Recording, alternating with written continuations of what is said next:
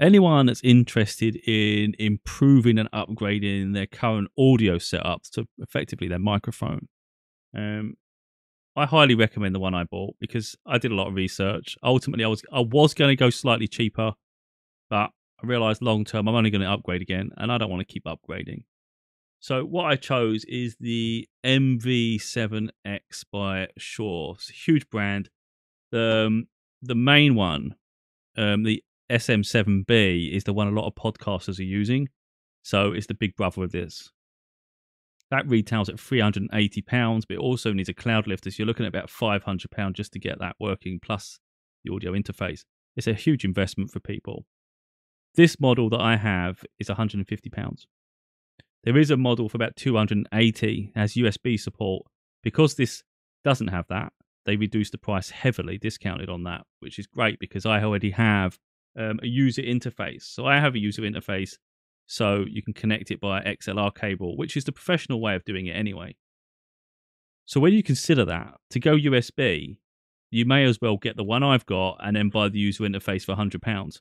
Still works out slightly cheaper and a far superior audio experience. So this is what I was using before, and I've used for many years. Samson Q2U. It's a really good microphone. It's nice, but it's 16-bit. This is 24-bit, but just the overall sound quality is completely different. You know, this is far superior. Both I operated with the same software. I use SteelSeries Sonar, and I feel like it gives like a really natural sound. I like it. This isn't overly deep. Like I said, it's more pure for me than this. This one was I was having to boost it too much just to get the sound I wanted. In the end, it was crackling sometimes. There were some vocal breaks, and I was noticing that. Still far better than not having it. But this is a great upgrade. I'm so happy with it. Like I say, you just need. It's going to be an investment, to be honest, though, to get this set up, which isn't that much compared to the other option, though.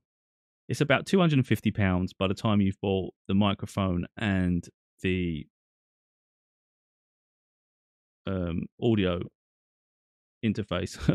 Keep forgetting the name, but yeah, the audio interface on that. So yeah, it's an investment, but it could be an awful lot more if you was going with the top end one. You're looking at a lot. Boom arm, you can go. They range from like £20 up to about £100.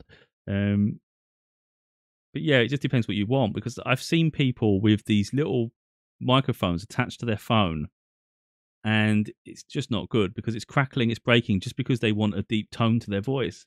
Now, most people have a computer or a laptop. I understand a phone's more portable, practical. It depends on the environment you're in.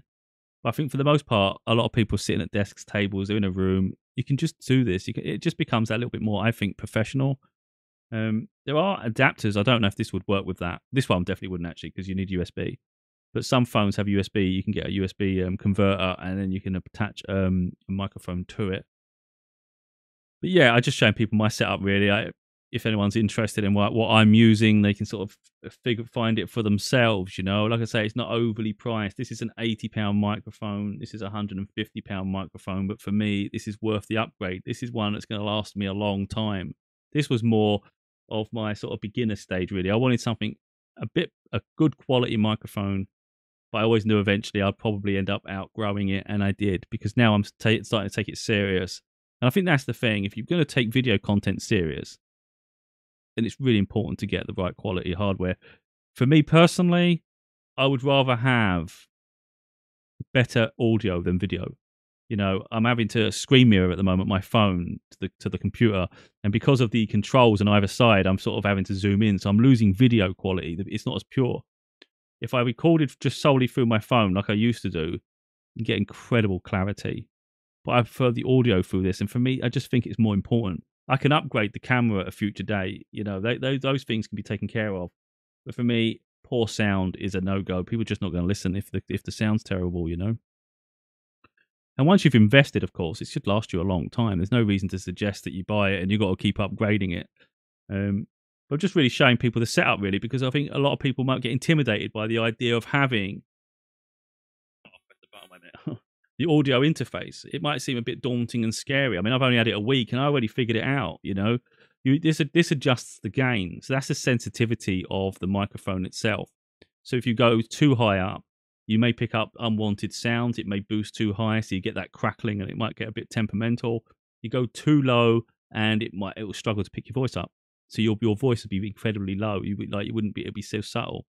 So you can adjust all that, and it's great. There's even an air button here. I haven't tried it with this microphone. In fact, let's try it now while I'm sitting here. So we've got an air button. It just adds a bit. It usually adds a bit of bloom to the voice.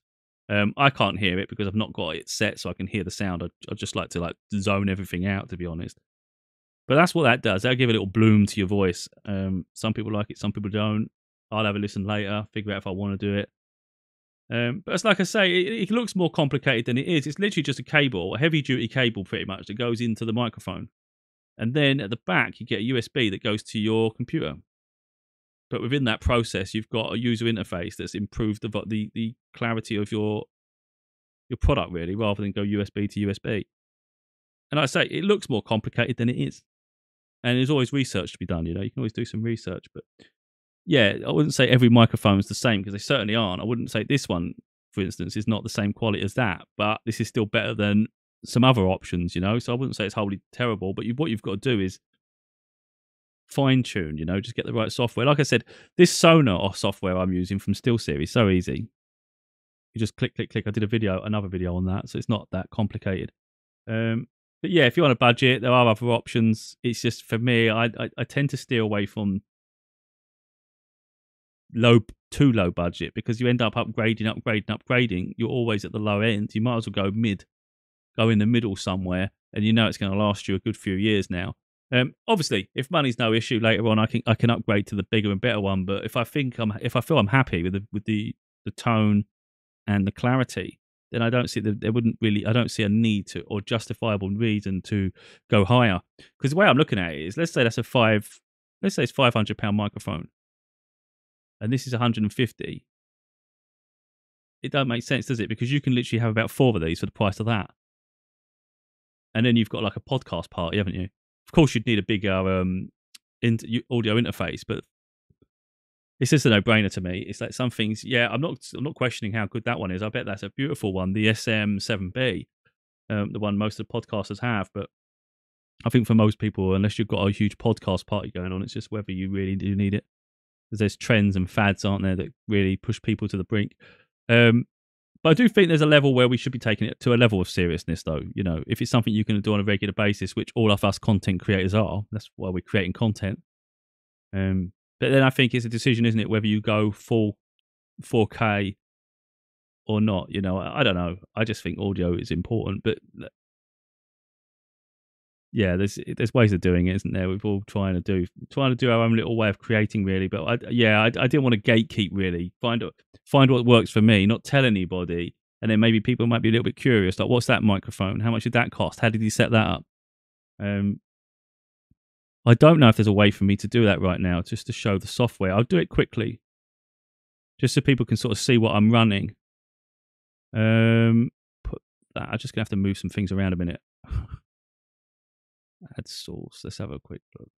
Display capture, and then we want on.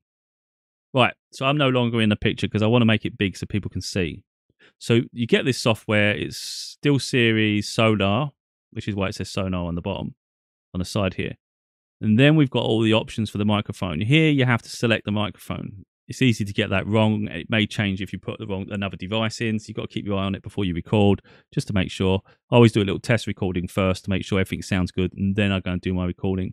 So here, you've got some predefined options. I had it on deep voice before I got this microphone. On the other microphone, it was fine. This microphone, I'm like, that sounds nice. You can still do some fine-tuning. AI noise cancellation, that's great because it adds a layer of stopping any background noise. Noise gate shuts the microphone off when you're not talking. So when there's a really lull period, it just really makes that guarantees to not have sound coming through. And then compressor really keeps your voice level. So even if you started having these high pitches or you get excited, and it just keeps a level playing field, which I quite like. And that's literally all it's doing. Very minor adjustments, very automated through this software. And like I say, I'm really happy with the sound. And that's all it's doing is this. That's all it's doing. It's plugged in through that, open this software up, let that run it, and then boom, it comes through. And I'm really, really happy with what I have running on this. Yeah,